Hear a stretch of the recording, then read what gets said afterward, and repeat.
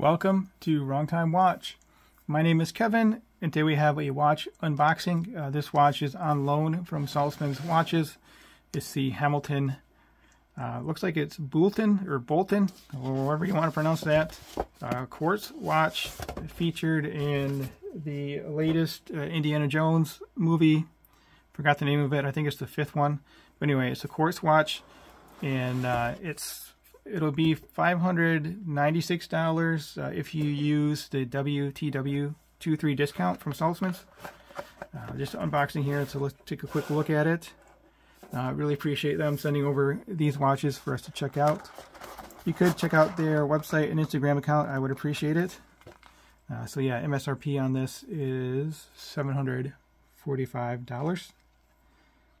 If you can, well, yeah, hopefully you can see that. I don't think it's really focusing, but let's get the box out of the way and check out this watch here. Something a little bit different. I haven't seen too many videos about it, so I wanted to check it out. It's, again, a kind of a square-shaped watch, maybe a little bit of a tonneau shape to it. Tonneau, whatever. But yeah, it's mostly rectangular shaped, with a little bit of curvature to it.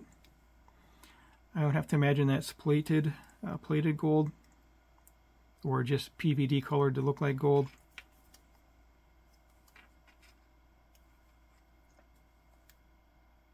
So yeah, you can see it has a subdial there, and that's where the second hand is just ticking away in there. And it does say Swiss made. So let me know what you think of this style of watch. Hamilton has had this style of watch before. I think my friend Clayton has something similar to this. Just a push-pull crown, but again, you don't have to wind it. It's a quartz watch. So if I pull this out one click, yep, so we have hacking there.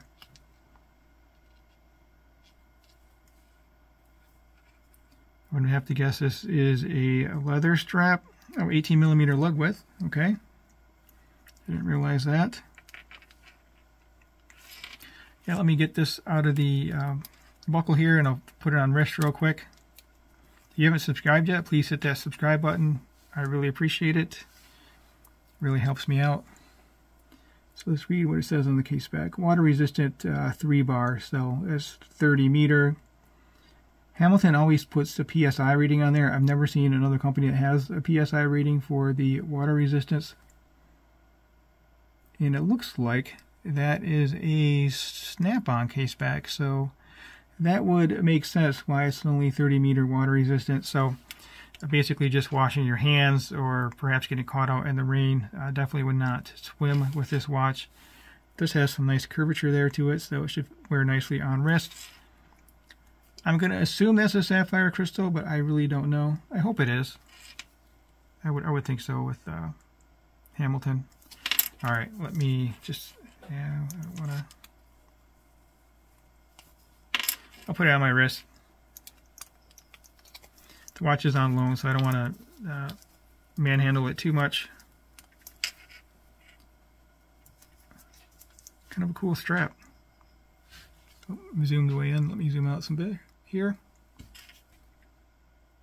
So there's still two more hole positions left. I have a 6.5-inch wrist. I don't know if you would call this a women's watch or men's watch or whatever. I mean, hey, I guess, you know, Harrison Ford wore it in the movie there. Indiana Jones. All right, well, just a quick look.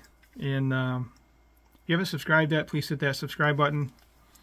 And as always, thank you for your time, and thank you for watching.